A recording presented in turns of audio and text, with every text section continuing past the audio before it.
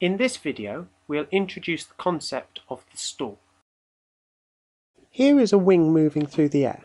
The wing is moving to the left, and because it's moving through the air, it's creating lift and drag.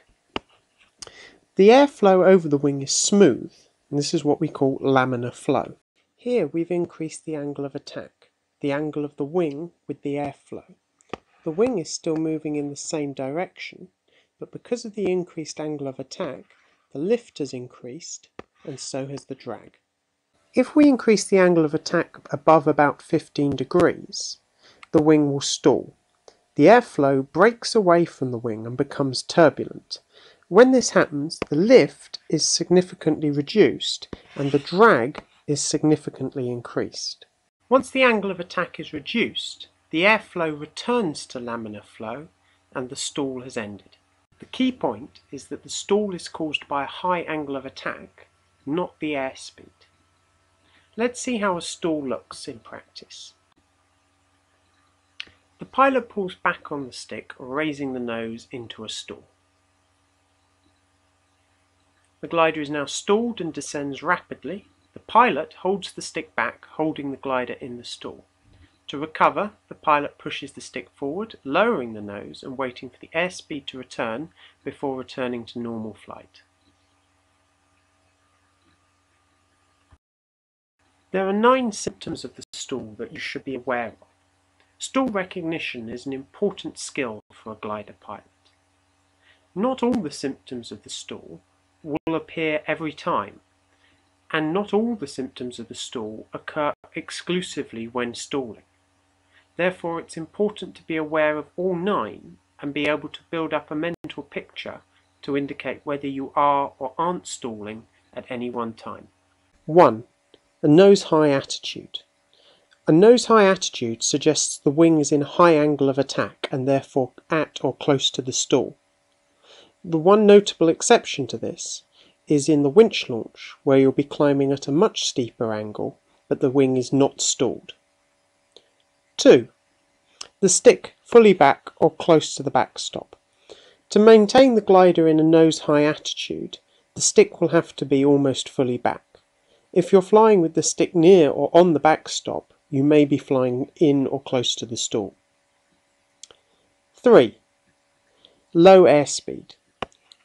If you're in a nose-high attitude or in the stall, you'll be low on airspeed.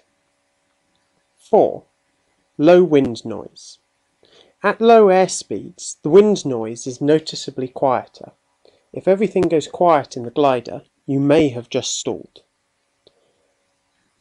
5. High rate of descent. In the stall, the wing produces significantly less lift, so if you're suddenly encountering very high descent rates, you may have stalled the glider. 6. Buffet. Due to the turbulent air flowing over the wings, the glider can vibrate during the stall. 7. Reduced aileron authority. Due to the low airspeed, the ailerons become ineffective and you'll be able to move the stick left and right quite dramatically without much effect on the glider's roll rate. 8. Nose drop. Some gliders will violently drop the nose at the stall. It's important to note here that after a nose drop, the glider can still be stalled, and therefore you still need to apply the recovery action of pushing the stick forward.